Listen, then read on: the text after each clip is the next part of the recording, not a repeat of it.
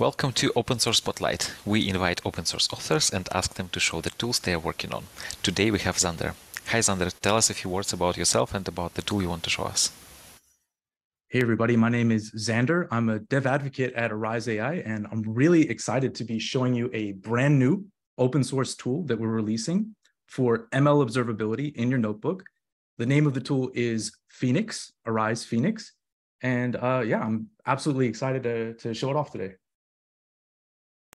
Okay, want to see it? Awesome. So I guess without any further ado, I'll just jump into the demo. Let me share my screen here. What you're seeing here is Phoenix. It's an app that runs, in this case, it was launched from a Colab server. And this is the notebook that I launched it from. I've actually got a data frame here containing inference data, in this case, inference data from an image classification problem. And you can actually see some of the examples here. I've got these images of people performing various actions, and I've got ground truth and predicted classes for each image. And what I did is I actually launched Phoenix, and we took the embedding data for both the training and production images that were in this data set. And up here in the top, you actually have the embedding drift over time, the drift of your production embeddings relative to your training embeddings over time. I zoomed in to this period of high drift so that what is drift of embeddings? Well, what does it even mean? Yeah. So in this case, it's actually looking at the centroid. It's like Euclidean distance between centroids. You take a centroid of your training embeddings. You take production embeddings from a period of time. In this case, this window right here where the drift is high. You compute the centroid of both, and you take the Euclidean distance. So the Euclidean distance starts out low, and over time it increases. So now we're looking at a period where the embeddings have on average drifted from the production embeddings have on average drifted from the training embeddings. And in practice, it means that the images are sufficiently different now, right? Yeah. So something's gone on that has caused the distribution of the images that we're seeing in production has changed, basically. And the story I'm going to tell you is, how can you figure out what's changed? So what we did is we took those production embeddings, we actually used UMAP to reduce the dimension down to 3 dimensions. That's this plot that you're seeing here. And we actually are clustering the data using HDB scan. And we are highlighting the clusters of your data that we think are potentially problematic.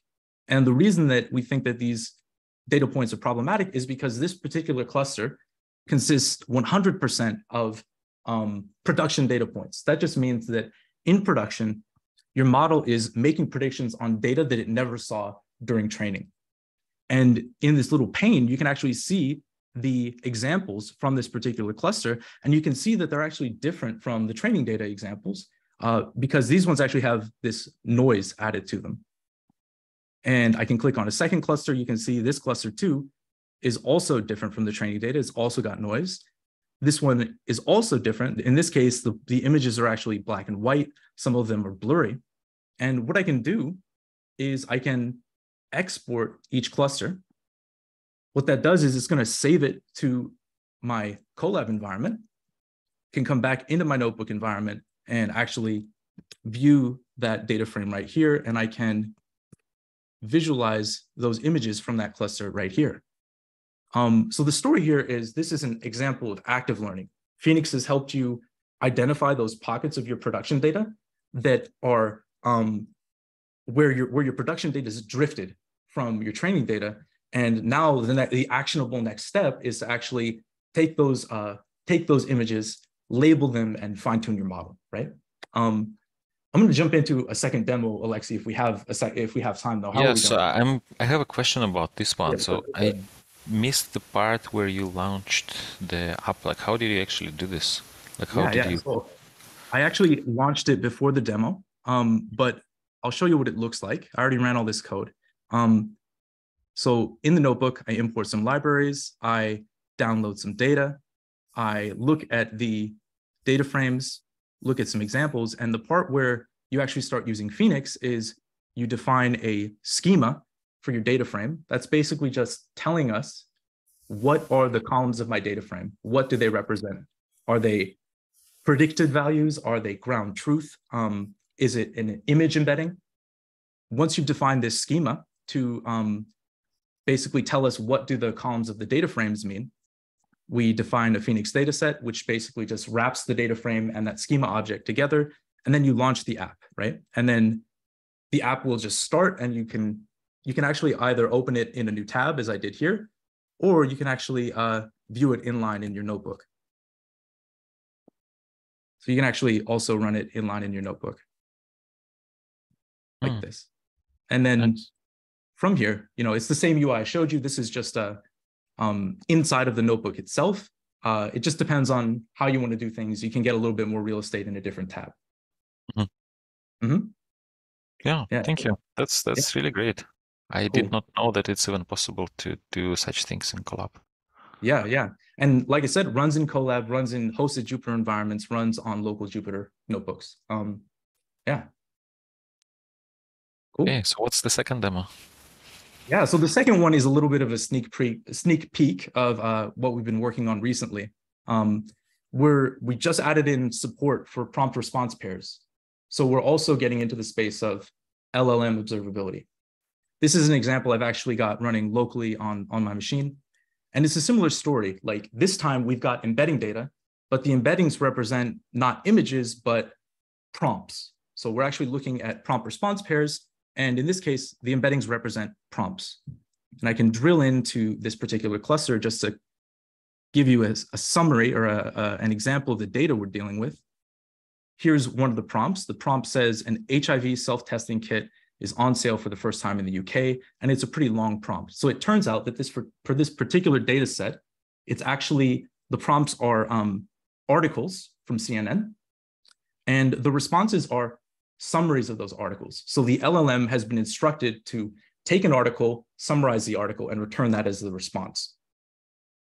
And the cool thing that I've done here is that, unlike the previous example, where I was coloring the data based on whether it was training or production data, this time I'm actually coloring the data based on the ROUGE score. So I've computed the ROUGE score for these different examples. What ROUGE score is, what ROUGE score is it's a metric that basically tells you how good did your model do at summarizing the input piece of text.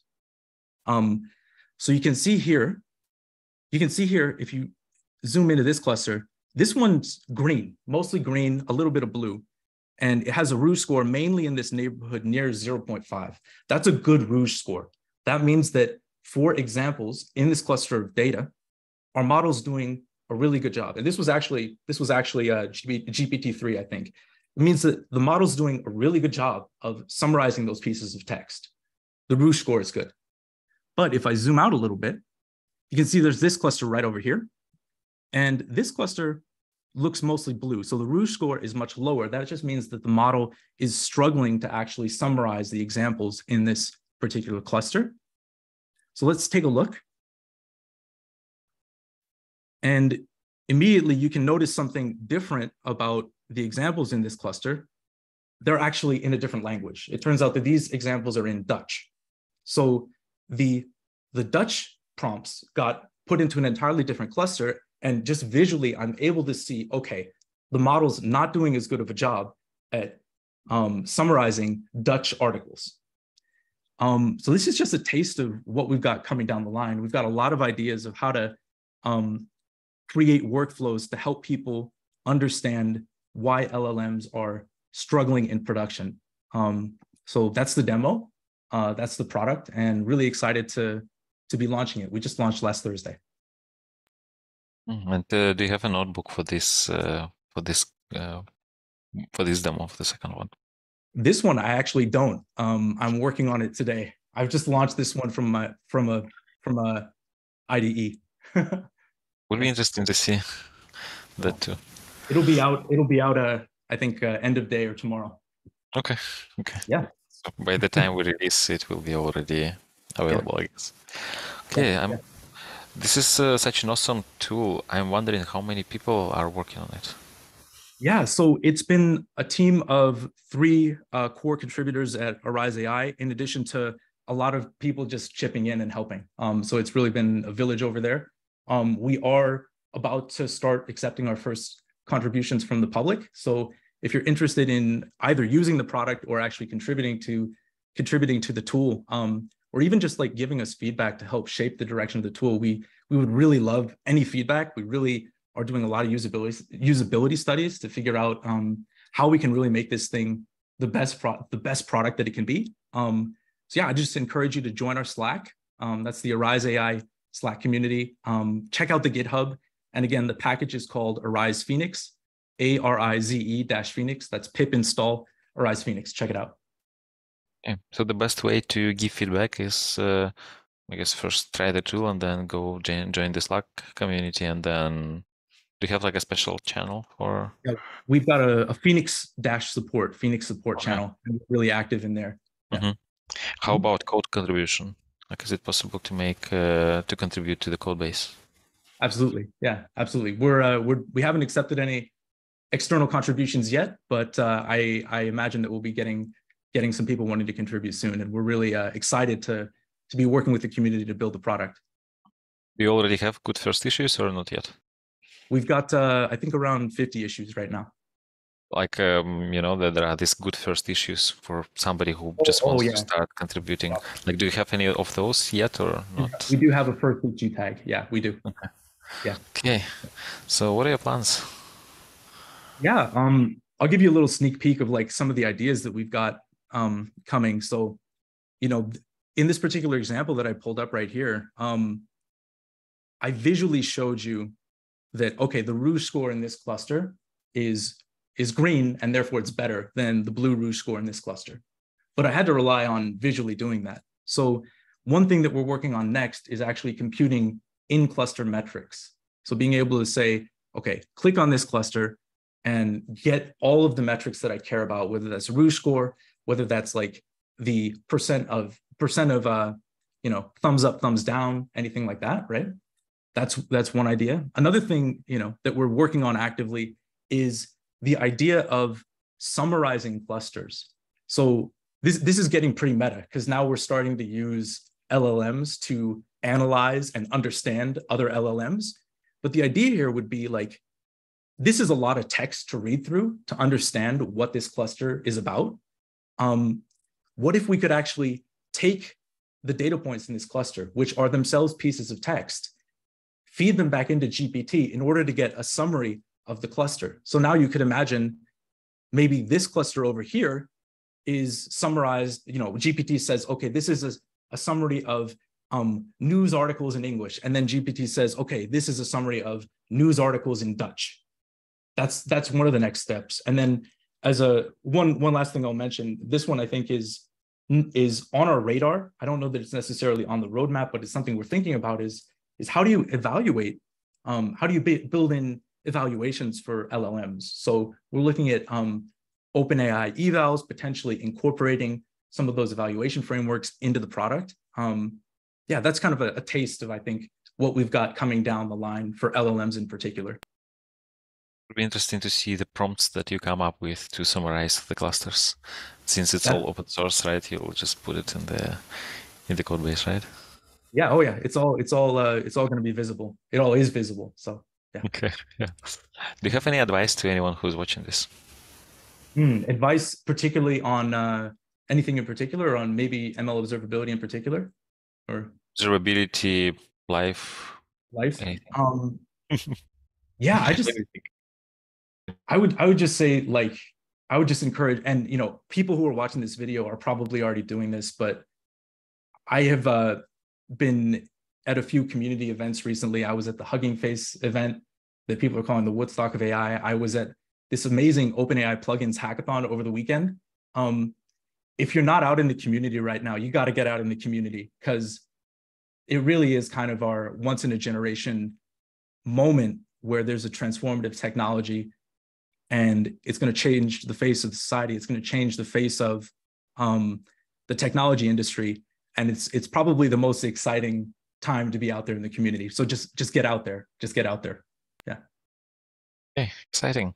So thanks for joining us today. Thanks for doing 2 demos. Thanks for answering all these questions. Yeah. And yeah, well, looking forward to seeing how the tool progresses. Awesome. Yeah. And thanks so much for the opportunity, Alexi. Yeah, thank you.